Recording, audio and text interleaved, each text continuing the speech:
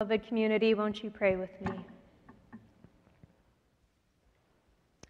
Loving God, we thank you for bringing these texts into our lives today, and we ask that you illuminate our hearts and our minds so that we may more clearly grasp your intentions and your hopes for us.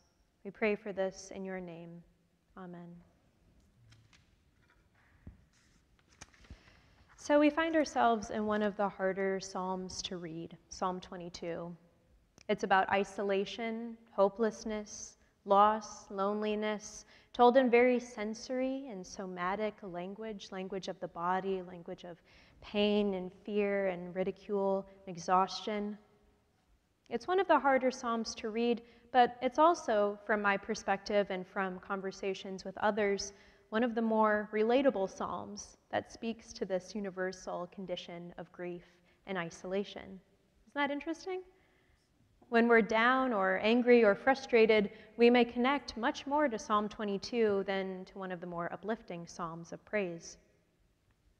Psalm 22 is a beautifully written but grotesquely presented representation of what grief and separation does do to the body.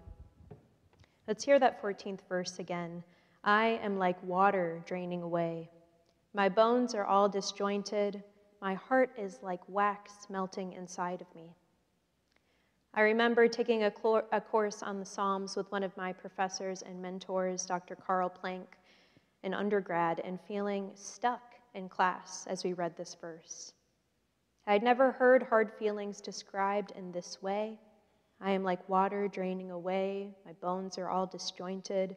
My heart is like wax melting inside of me.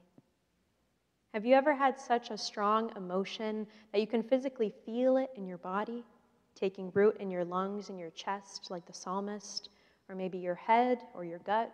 For me, I feel emotions behind my eyes, usually. When I read this verse, this line, my heart is like wax melting inside of me, I picture the Psalter's heart as a house of wax that has just been lit, destroyed, collapsing in on itself, waiting to be reformed. The lectionary paired Psalm 22, a psalm of lament, which is actually the largest category of psalms in that book, with a short 5-verse passage from Hebrews that doesn't really seem to have much to do with the meltdown type of feelings we hear in the Psalms passage. Hebrews 4, in contrast, feels logical, steadfast, cut and dry, and confident. Total tonal shift from what we just heard. The imagery of these passages are also very different. We have, on one hand, melted wax collapsing in on itself, versus a sharp and sure sword, like something from the King Arthur tales. Of course, their historical settings are different as well. The Psalms were written hundreds of years before Jesus. So why did the lectionary put these two texts together?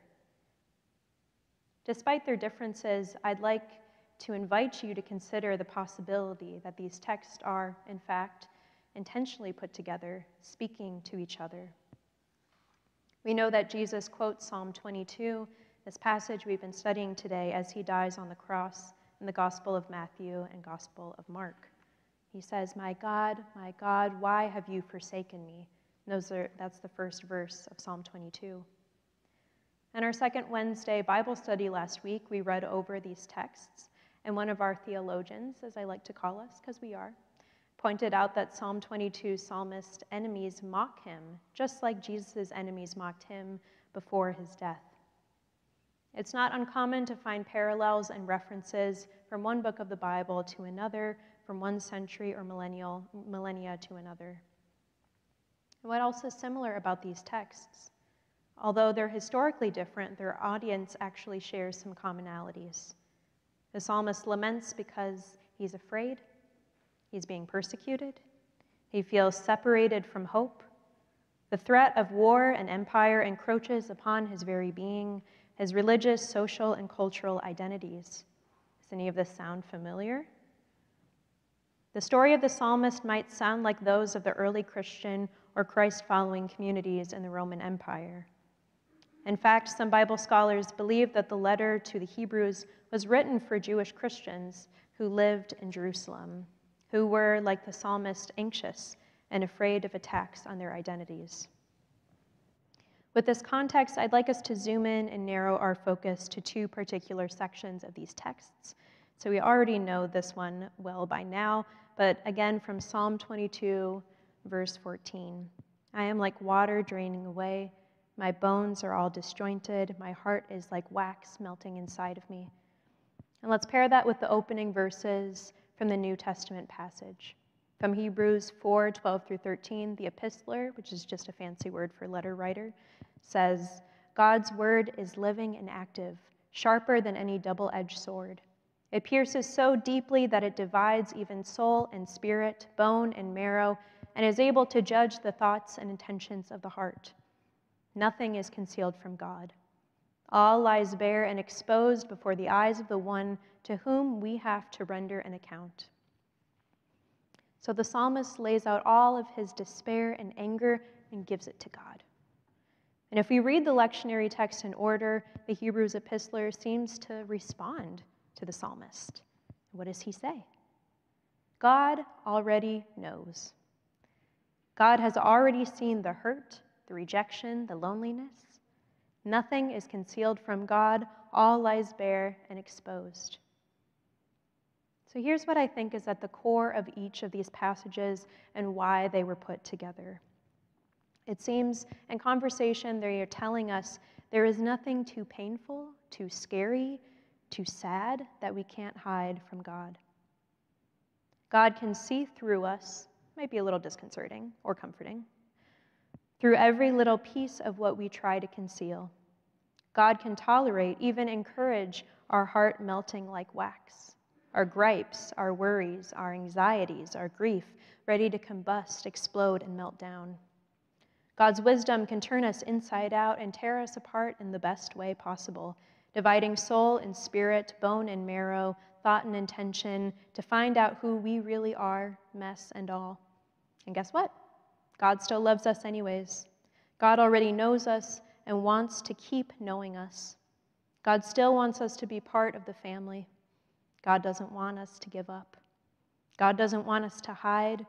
God doesn't expect perfection. So maybe, actually, we can benefit from a little melting down so that we can have a softer, more malleable heart. Maybe God calls us to do just this. So I was preparing for this sermon, and I was thinking about what the readings were trying to tell me, what God was trying to tell me through them, and how this theme of melting down and having a softer heart could parallel my own life. And I wanted to share this. For the past few weeks, I've been taking a course called Animating Anti-Racism and Faith Formation. It was developed for the UCC by Crossroads Anti-Racism Organizing and Training.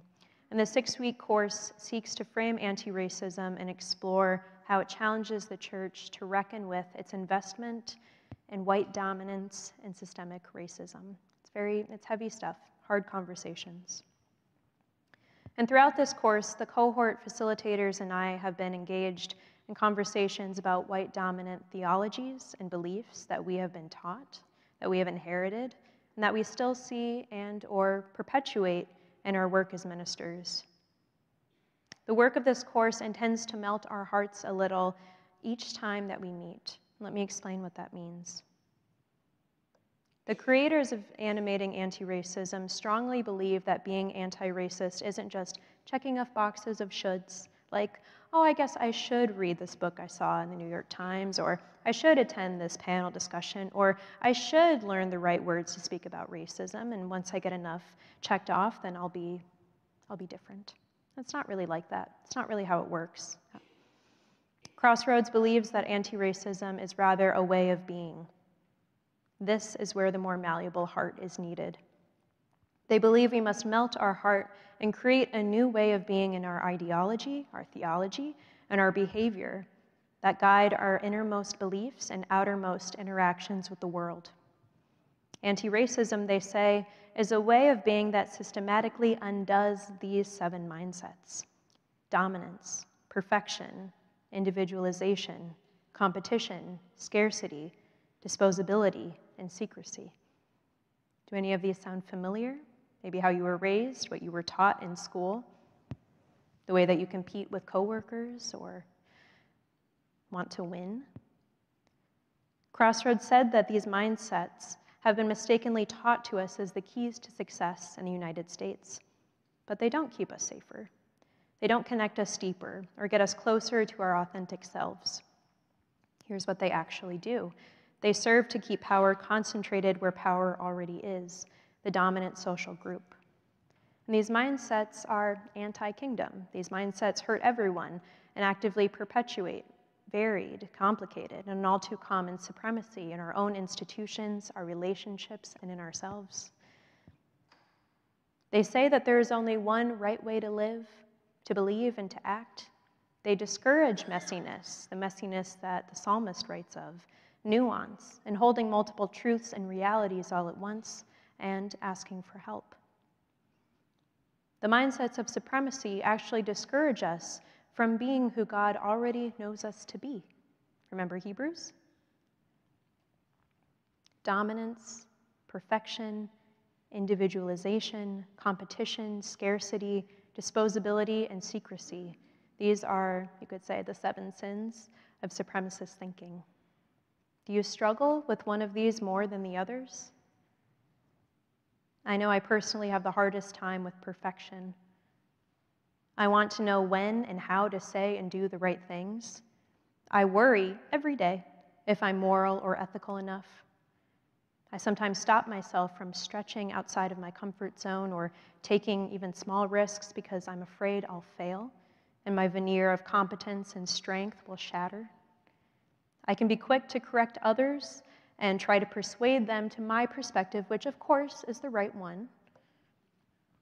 And my fear of imperfection has led me in the past to isolate myself, to push away hard feelings, to hide from discomfort, even when, especially when, I feel as drained and disjointed and melted as the psalmist and in need of God's living and active word, as the epistler writes. So that's why I need this course. That's why I want to practice the messy work of melting and reshaping my heart into one that reflects the values I really want to live out, not the values that supremacist culture have taught me. I believe these texts are calling us to a God that wants to embrace the mess. And when the mess gets overwhelming or too much for us to handle, I believe God wants us to, as Hebrews writes, confidently approach the throne of grace whenever we need it. That's why it's there. God wants us to find our authentic selves, to feel everything that we feel, to do hard things like subverting and rejecting supremacist thinking, to do brave and kingdom-seeking things like asking for help and committing ourselves to an anti-racist way of being that touches every part of our lives. And one way we can start to explore our commitment to a heart-melting way of being is to honor Indigenous Peoples Day, not just for this weekend, but for the long term. So I invite you to think about the ways supremacist culture has infiltrated your mind, told you narratives about ownership, who belongs in or on certain land, migration. Think about the ways this culture has impacted your country, state, city, town, your friends, your family of origin. What are some of the ways that you could melt your heart, chip away at these narratives to undo the supremacist ideology and behavior inside of you? Beyond your everyday life, try for yourself to consider what it would even mean to deconstruct your theology, to decolonize your theology. When you worship or meditate on God, what are the ways that you can ask God to intervene and melt your heart and take away the learned sins of supremacy? So friends, in honor of Indigenous Peoples Weekend, and to close this portion of our worship, I wanted to bring to you the words of peace from Stephen Charleston. He's an author, retired American Episcopal bishop, and citizen of the Choctaw Nation of Oklahoma.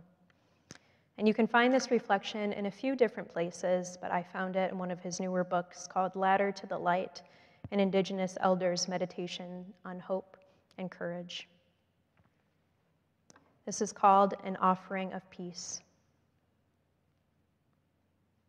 I have achieved few things in my life worth noting, but one thing I have achieved is important, not because of what it reflects about me, but because of what it may offer to you. I am a person at peace with myself, at peace with the world around me. All my faults are intact and fully apparent, but deep in my spirit's core, I am a calm soul. What does that mean? According to the ancient tradition, it means that I have something I can share. The peace I feel is not something I am to keep, but to give away. So please receive the one true thing of value that I can give, this offering of peace for your life. May we make peace with our messiness. May God grant us the peace of mercy. May we confidently approach the throne of grace and radical love and hospitality towards others and ourselves. May our hearts be known and melted for God's reforming. May our way of being change here, now, for the better and for God. Amen.